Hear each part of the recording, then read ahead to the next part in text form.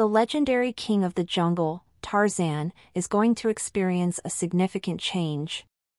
Sony has taken over the responsibility of bringing the renowned character Tarzan back to the big screen following Warner Bros.' failed attempts to revitalize the Tarzan trademark. Tarzan, a fictional character originally written by Edgar Rice Burroughs, is the abandoned son of British aristocracy who was reared by a group of enormous apes in the African bush after becoming lost on the coast of Angola. Numerous films have been made based on his story, ranging from the silent Tarzan of the Apes from 1918 to the Disney animated version that debuted in 1999. With David Yates, who is best known for his work on the Harry Potter and Fantastic Beasts series, directing The Legend of Tarzan, Warner Bros. Made a major effort to revitalize the Tarzan franchise in 2016.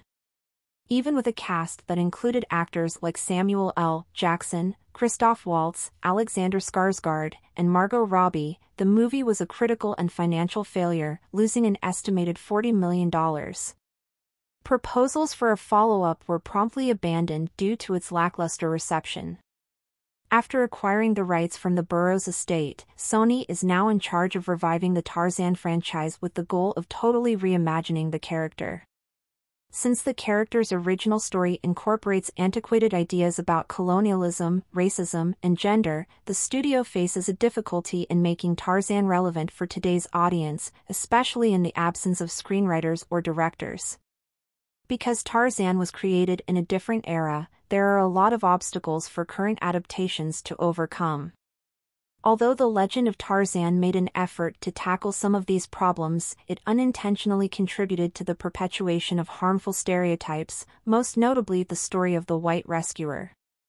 It's unclear how Sony intends to modernize Tarzan for the world, but the creative team will have to tread cautiously around these political and cultural hotspots. It is hoped that they will address Tarzan with the delicacy needed to successfully usher him into the 21st century. Anticipating forward, Sony's reimagining of Tarzan may transform the character in a way that both addresses and appeals to contemporary viewers and allays previous complaints. The notion of a complete reinvention implies that Sony is eager to get rid of the unfavorable aspects of Tarzan's past. The image of a white man ruling a jungle full of native people and animals has long been criticized for its Eurocentric viewpoint. Tarzan has often been portrayed through a colonial lens. Contemporary renditions provide a chance to reconsider these concepts and provide a more complex picture. Focusing on Tarzan's bond with the environment and the difficulties of conservation could be one approach Sony takes. This aspect might offer a new take on the character in the modern world, where environmental issues are major concerns. Tarzan might be recast as a champion of endangered ecosystems, fighting against poaching and deforestation, rather than just as a jungle hero. By doing this, he would become an environmentalist and become more in line with current world issues rather than a colonial character.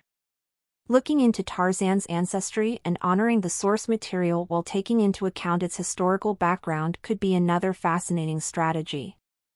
The revamp might examine Tarzan's emotional struggle as he attempts to reconcile his dual identity as a member of British nobility and a guardian of the forest, rather than adhering to the conventional white savior storyline. This could lead to the development of a more nuanced and sympathetic character that struggles with issues of identity and belonging in a multicultural setting. The choice of actors for this reboot's cast is critical, and Tom Hardy is one who seems like he could be a good fit for the character of Tarzan. Hardy, who is well known for his physical presence and powerful performances in movies like Venom and Mad Max: Fury Road, might represent the raw strength and vulnerability required for a contemporary Tarzan. His participation would give the part more weight and make Tarzan's internal and exterior problems believable. Additionally, avoiding problems with tokenism and stereotyping can be achieved by selecting actors who are honest and have depth in their parts. A respectful and truthful portrayal could also be ensured by involving consultants and specialists on African cultures and indigenous viewpoints early in the creative process. The relaunch might also profit from cutting-edge narrative strategies that appeal to contemporary audiences. Sony could make a Tarzan movie that seems exciting and relevant by including modern issues, intriguing character arcs, and new visual techniques.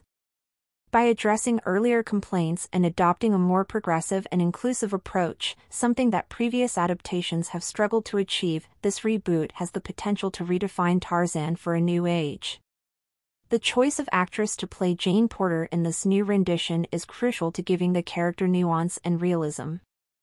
At first, Jane was more than just a helpless girl, she was a complicated, intelligent, and strong character in her own right.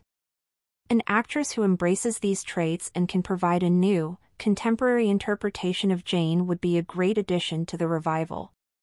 Florence Pugh sticks out as a possible contender because of her adaptability and powerful performances in Little Women and Midsommar. Pugh would be able to give Jane Porter a more complex interpretation and become a more active and vital part of the narrative because to her ability to portray both strength and vulnerability.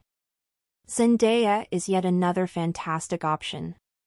Her remarkable versatility, on display in films such as Euphoria and Spider-Man: No Way Home, has proven that she possesses the depth and charisma required to play a variety of roles. Her involvement might offer a new interpretation of Jane Porter, highlighting her brilliance and independence and making her a perfect candidate for a contemporary translation. Emma Mackey is another interesting choice. She is well known for her part in Sex Education. Her portrayal in the episode demonstrates her talent for giving her characters nuance and realism.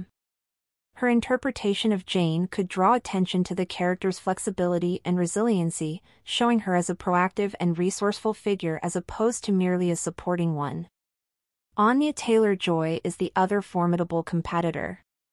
She has demonstrated her ability to take on difficult roles with intensity and grace with her remarkable performances in movies like The Queen's Gambit and The Witch. Jane Porter might have a new and fascinating energy thanks to Taylor-Joy's distinct on-screen personality and capacity for expressing emotional depth, which would make her a standout character in the revival. It's crucial to take into account the actress's interactions with the new Tarzan and how Jane Porter will fit into the film's contemporary themes while choosing her for the role. While honoring the character's past, the appropriate casting decision might help reinvent Jane Porter for contemporary audiences. It will be interesting to watch who Sony finally choose to play Jane in this new Tarzan narrative adaptation as the production progresses. And that concludes the video for today.